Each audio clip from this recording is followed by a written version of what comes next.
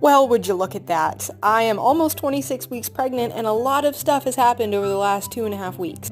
Due to some unexpected events, this is currently my work studio and we are staying in Florida for the time being. We did have to find a new place to live and luckily it's pretty close by, but as you can see, I have a shop update and I have all these pieces of glass that I needed to grind. So, while we're waiting for the electricity to be put into my shed, I have this temporary grinding station outside, and while the view is not too bad, it is really hot. Check out this cute little sweat mustache that I accumulated over probably not even 10 minutes. I also got a bunch of forbidden glitter stuck to my hands from grinding because my skin was so sticky from how humid it is. Nothing a little shower didn't fix, and now I can go ahead and continue painting.